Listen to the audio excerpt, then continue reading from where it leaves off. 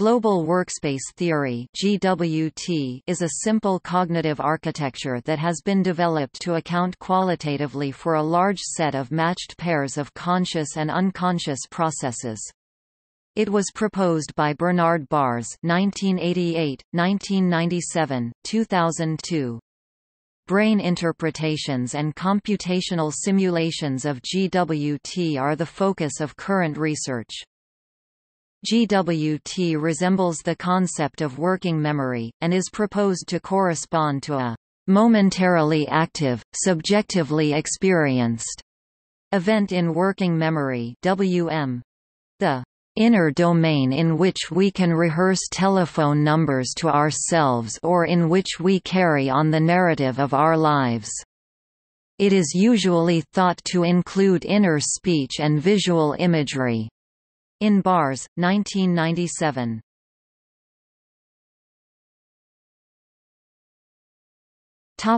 The theater metaphor. GWT can be explained in terms of a theater metaphor. In the theater of consciousness, a spotlight of selective attention shines a bright spot on stage. The bright spot reveals the contents of consciousness, actors moving in and out, making speeches or interacting with each other. The audience is not lit up. It is in the dark, i.e., unconscious, watching the play. Behind the scenes, also in the dark, are the director, executive processes, stage hands, script writers, scene designers and the like. They shape the visible activities in the bright spot, but are themselves invisible.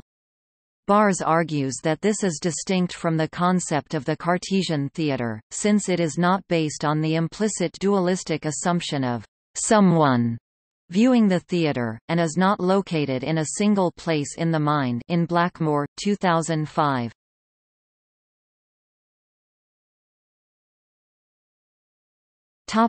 The model. GWT involves a fleeting memory with a duration of a few seconds, much shorter than the 10 to 30 seconds of classical working memory. GWT contents are proposed to correspond to what we are conscious of, and are broadcast to a multitude of unconscious cognitive brain processes, which may be called receiving processes. Other unconscious processes, operating in parallel with limited communication between them, can form coalitions which can act as input processes to the global workspace. Since globally broadcast messages can evoke actions in receiving processes throughout the brain, the global workspace may be used to exercise executive control to perform voluntary actions. Individual as well as allied processes compete for access to the global workspace, striving to disseminate their messages to all other processes in an effort to recruit more cohorts and thereby increase the likelihood of achieving their goals. Baars 1997 suggests that the global workspace is closely related to conscious experience, though not identical to it. Conscious events may involve more necessary conditions, such as interacting with a self system, and an executive interpreter in the brain, such as has been suggested by a number of authors including Michael S. Gazzaniga. Nevertheless, GWT can successfully model a number of characteristics of consciousness, such as its role in handling novel situations, its limited capacity, its sequential nature, and its ability to trigger a vast range of unconscious brain processes. Moreover, GWT lends itself well to computational modeling. Stan Franklin's IDA model is one such computational implementation of GWT. See also Dehaene et al. 2003 and Shanahan 2006. GWT also specifies behind-the-scenes contextual systems, which shape conscious contents without ever becoming conscious, such as the dorsal cortical stream of the visual system. This architectural approach leads to specific neural hypotheses. Sensory events in different modalities may compete with each other for consciousness if their contents are incompatible. For example, the audio and video track of a movie will compete rather than fuse if the two tracks are out of sync by more than 100 ms, approximately. The 100 milliseconds time domain corresponds closely with the known brain physiology of consciousness, including brain rhythms in the alpha-theta-gamma domain, and event-related potentials in the 200 to 300 milliseconds domain.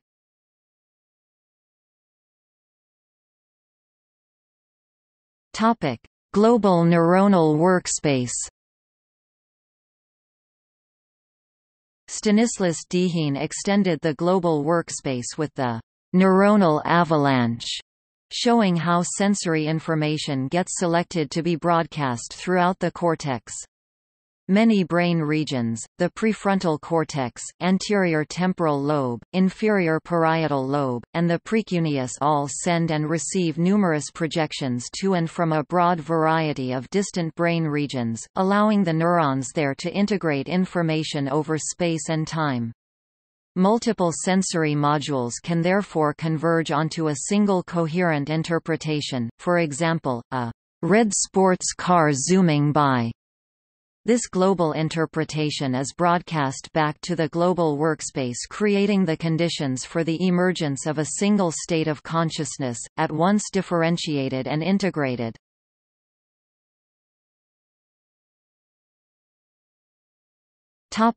Criticism.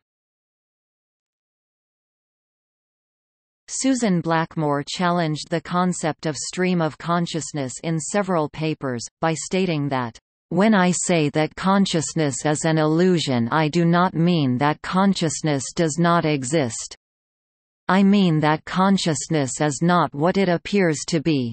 If it seems to be a continuous stream of rich and detailed experiences, happening one after the other to a conscious person, this is the illusion." Blackmore also quotes William James.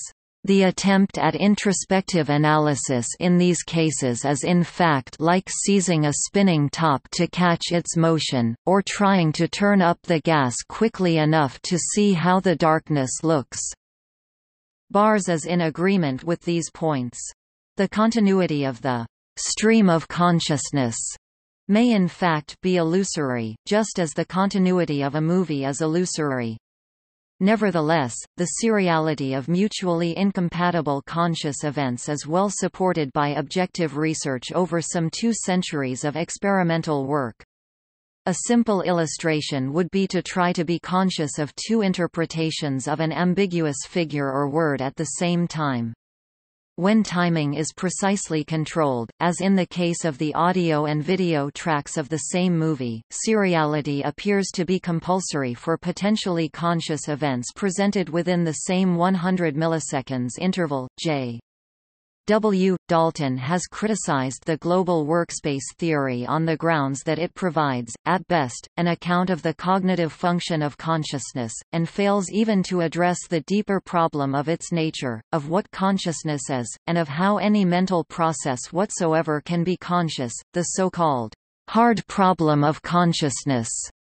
A. C. Elitzur has argued, however, while this hypothesis does not address the hard problem, namely, the very nature of consciousness, it constrains any theory that attempts to do so and provides important insights into the relation between consciousness and cognition.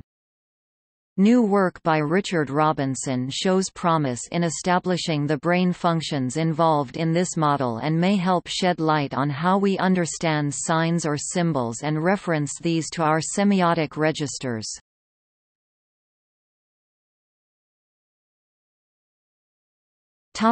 See also: Artificial consciousness, Cognitive map, Cognitive model, Conceptual space, Image schema, Multiple drafts model of consciousness, Neural correlates of consciousness, LIDA cognitive architecture.